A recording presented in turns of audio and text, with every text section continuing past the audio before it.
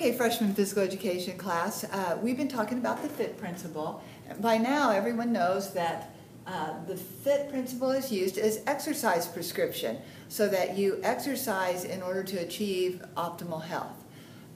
F stands for frequency, I for intensity, T for time, and the other T, type.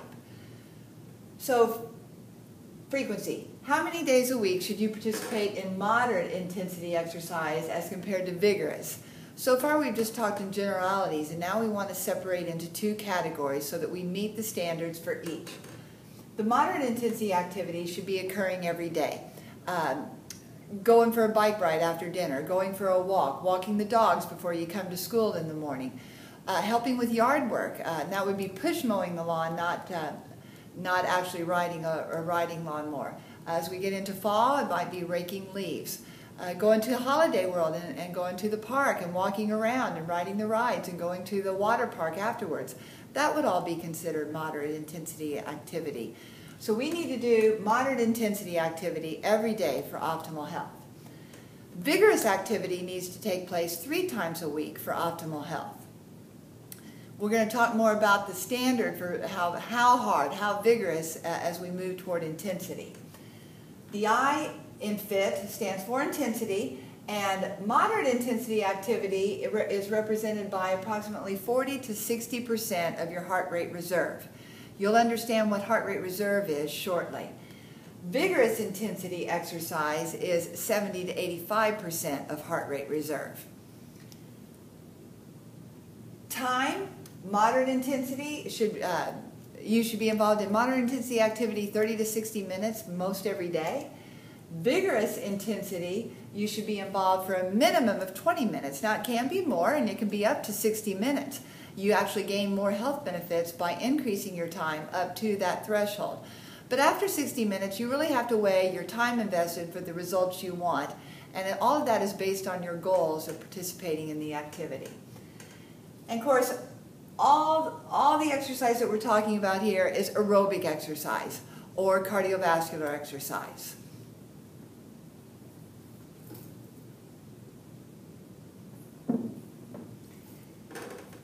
In order to determine, we're going to focus today on the intensity of exercise. And in order to determine if we're working hard enough, we use the elevation in our heart rate as a gauge.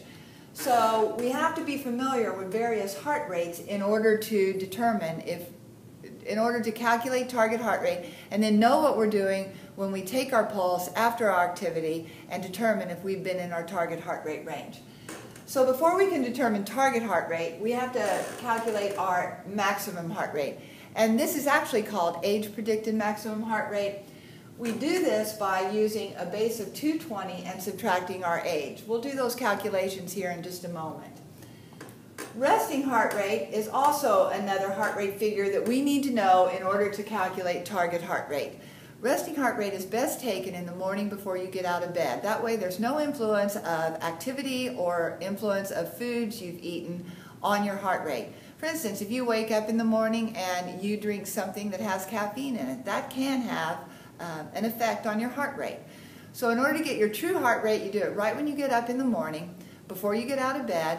The best thing to do, a pulse that's very easy to detect is that carotid pulse in your neck, and you should count for 30 seconds and then double that number, and that will give you beats per minute for resting. We also need to know what our heart rate reserve is, and that is calculated by taking your maximum heart rate and subtracting your resting heart rate. And this gives us a figure called heart rate reserve, and I abbreviate that in all our documentation as HRR. Once we know or have calculated what our heart rate reserve is, then we're ready to move on and calculate our target heart rate, because target heart rate is 70 to 85% of heart rate reserve. After we do that calculation, though, we always have to add resting back in. So let's do our calculations now. Most of you here is early in the school year as freshmen. Most of you are 14 years of age. So we're going to take that base of 220 and subtract your age. So for you guys, that ends up being 206 beats per minute. And we're talking about the number of, every figure we talk about here is beats per minute. How many times does the heart beat in 1 minute period of time? The older you get, the higher the age that you would be subtracting from to the base of 220. So I want you to think about what happens with your maximum heart rate as you age.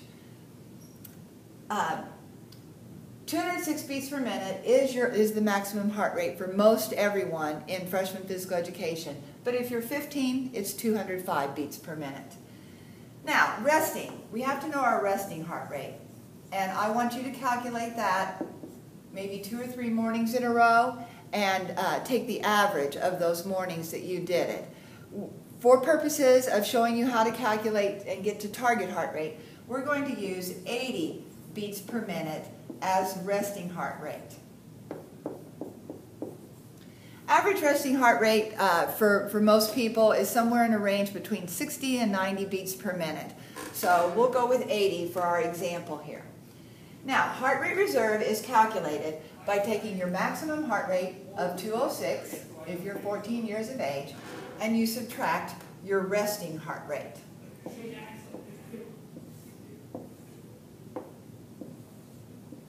So that you're an individual who's 14 years of age with a resting pulse of 80 beats per minute would have a heart rate reserve of 126 beats per minute.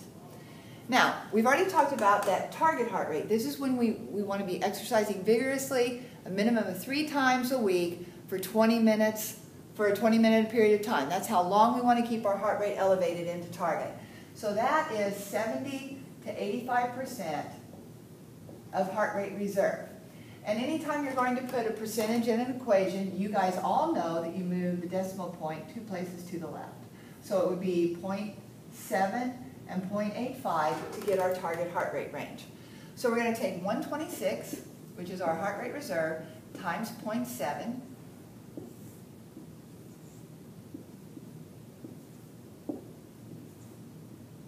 .2. If we have a decimal in the equation, we have to have 1 decimal in the answer, and now we have to add resting back in.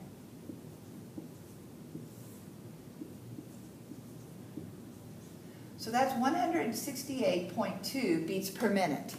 Now, there's no such thing as 2/10 of a heartbeat.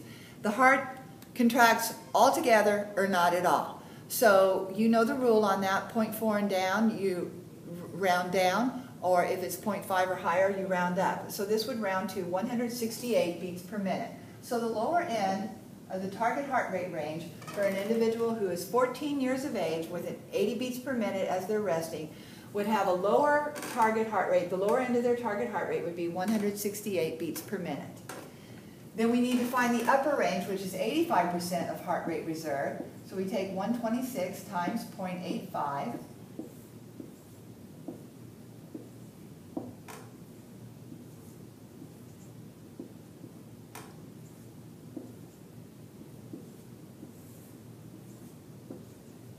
Two decimals in the equation, so we have 2 in the answer. So we have 106.5. Again, we need to add resting back in, just like we did for the 70%. So we add 80 beats per minute back in. So there's no such thing as 5/10 of a heartbeat, and since it's 0.5, we want to round up to 187.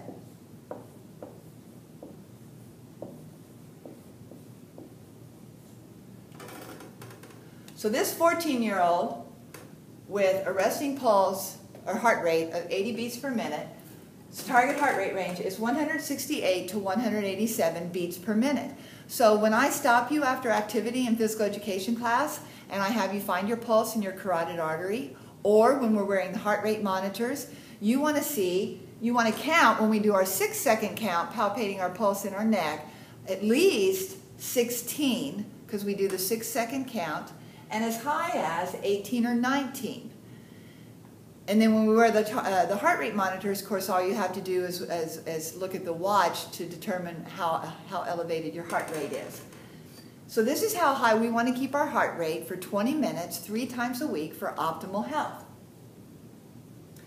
If we we can benefit from working more vigorously, but when we work more vigorously, we're no longer tapping into the metabolic system of aerobic metabolism. We're beginning to get a crossover to a metabolic system called anaerobic metabolism.